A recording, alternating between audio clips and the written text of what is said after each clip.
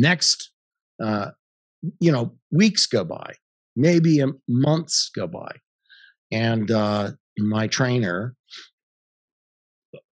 I don't think she was actually my trainer anymore. I was actually I was what was called operational, which means you completed your training. They were using you on real intel targets. Mm-hmm. But occasionally, a target would be pulled, and that person would go over and put the target on the podium, and then sit there but say nothing. But you always had to have, you either had to have a target tasking sheet or you had to have a folder, and they didn't want to give a remote viewer the folder because a remote viewer might look through it, and come back with a really fantastic session. So there was always a way that, what you were doing was kind of buffered from the viewer themselves. That target might have been pulled, brought into Fern, who would type up a target tasking sheet, say your coordinates are, and give those to you. You'd carry that over there, and you just put that on the table. And look at it. My coordinates are. You'd fill out your heading, coordinate, ideogram, and there you go. The next one I did that was of significance to me was the caverns, the lava tubes. I was describing these massive circular openings with frozen stalactites and stalagmites that were like crystals. And I sketched this huge structure that was in a giant cavern, a massive, like a city, like a civilization, but of an unusual kind of architecture.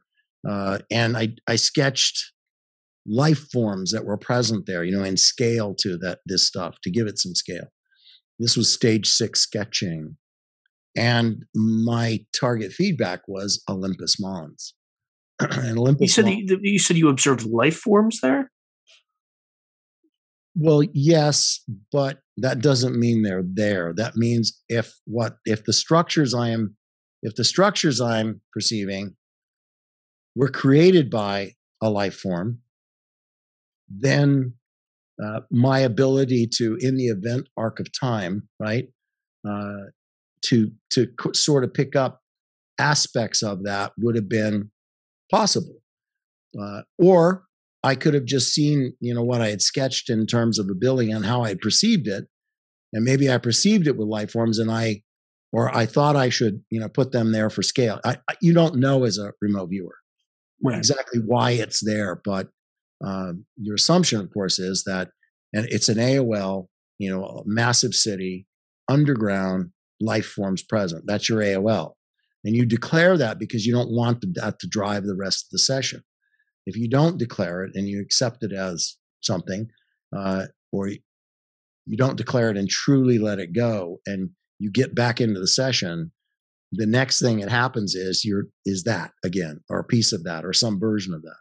So you have to be really careful in dancing with the structure about how you're developing the data and following the structure so that you don't allow AOL to drive the session, any piece of AOL, one piece. So in doing all of that and going on with it, and because as a visual perceiver, primarily, I was sketching, the aesthetic data, the aesthetic dimension of this thing, and putting, a habitation place that was centered in this, that was massive. It was like a small town, maybe, right? And when I say small town, I mean like a small town like Albuquerque, something like that. Right. Not that big, but there was a lot of structure that was present there that I tried to capture it with my best in stage 6. The feedback was this was Olympus Mons, which is the largest volcano in the solar system, right, on Mars. And in years later, when talking about these lava tubes, because I don't even know that there was in the 80s that there was an understanding of lava tubes there. So it was just kind of passed off in the feedback of your descriptions of colors, your descriptions of these kinds of things was interesting. And oh, by the way, it coincided, or it was the same similar data developed by other viewers who have done this target in the past, which you could be given that folder, and you would now look at all the other Mars sessions that somebody had done on that target. And your file, your results, your session, your summary would be added to that folder, and it was called a historical folder. So what are they looking for? Because they can't give you feedback, right? They can't give you what it is. They don't know.